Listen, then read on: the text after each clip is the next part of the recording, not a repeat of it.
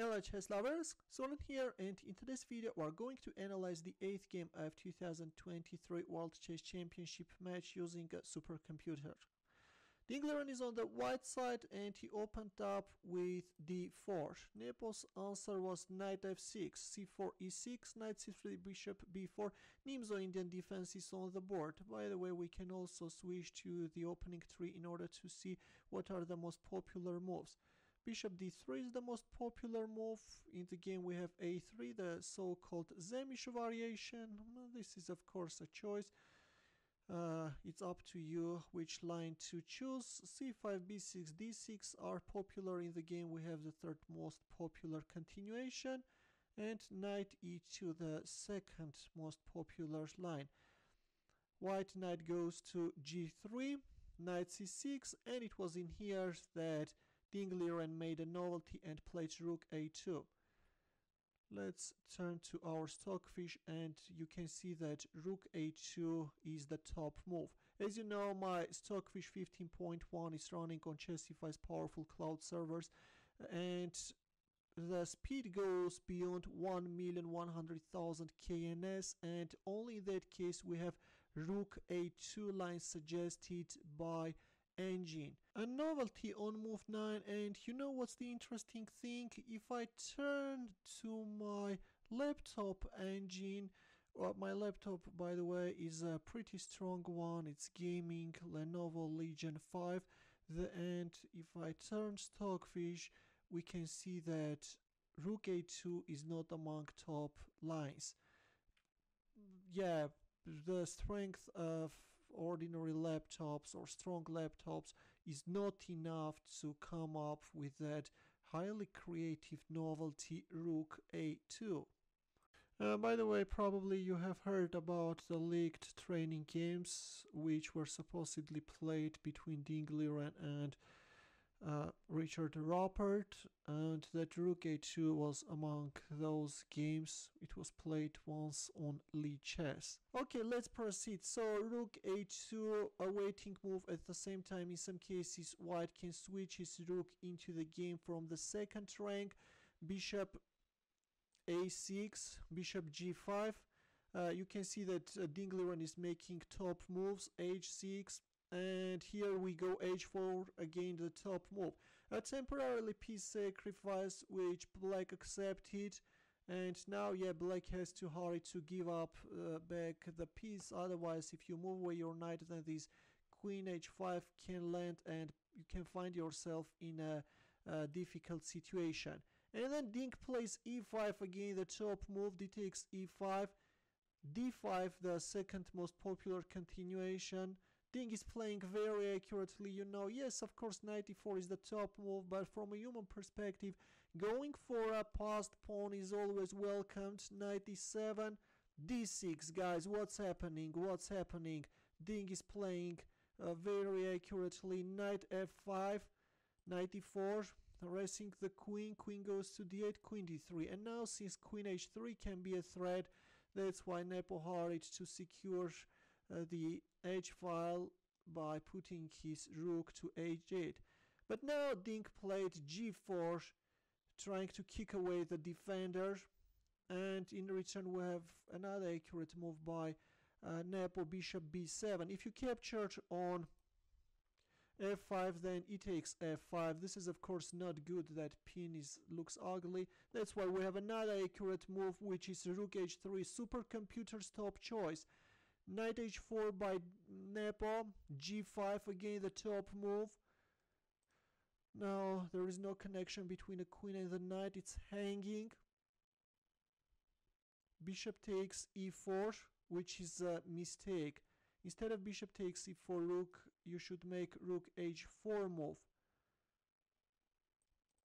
New variation, if for example queen g3, then here takes, for example here. Okay, now there are several continuations, like, I don't know, bishop f3, then e4. Yeah, you can always put your queen to h8 to neutralize all possible threats. Instead we have this mistake, bishop takes e4, and now let's see what's the problem with it. After queen takes e4. This time Nepo played knight f5. Queen takes g5 was Ng's choice, suggesting to sacrifice the piece, but yeah, sacrificing others' pieces is always easier. Rook d2, another top move by Ding.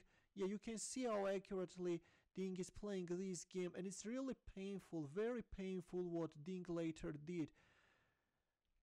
d7, not the most popular line. Rook d3 followed by rook h3 is Ng's choice, but we have d7 by Ding, still good.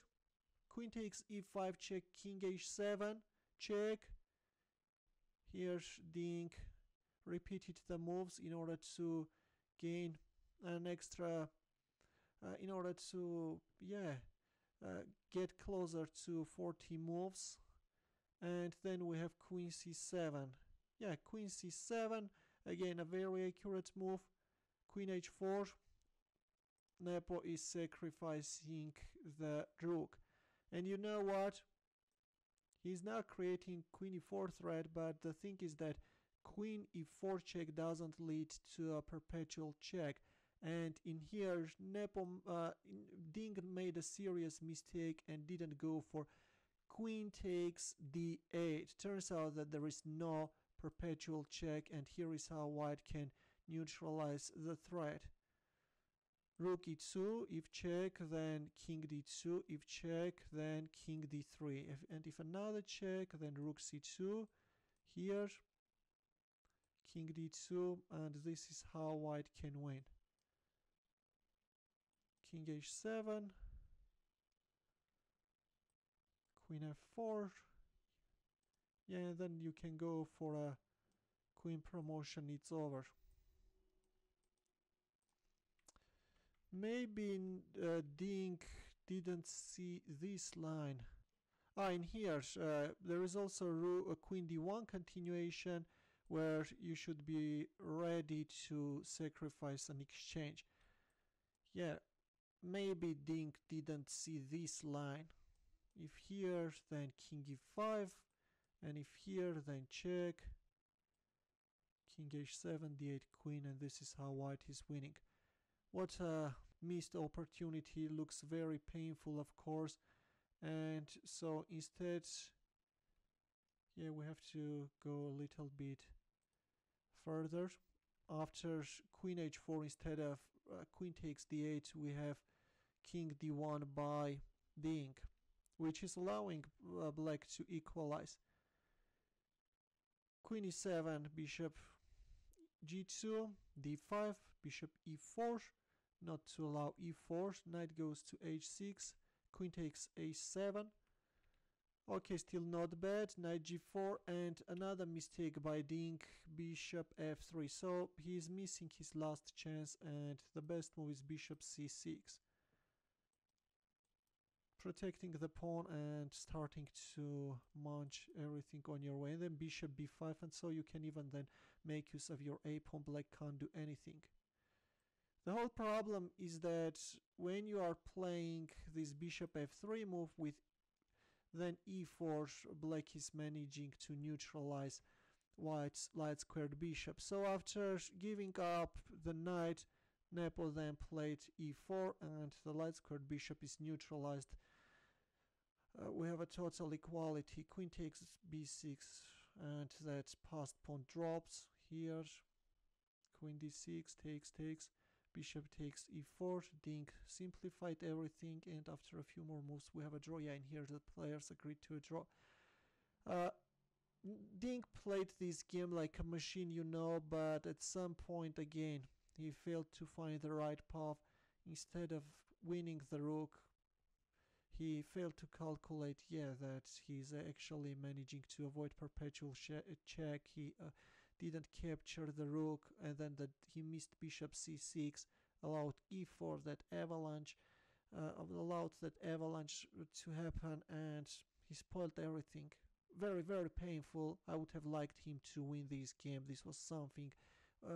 Victory definitely he deserved in this game. So this is it, dear chess lovers. Hope that you enjoyed the game.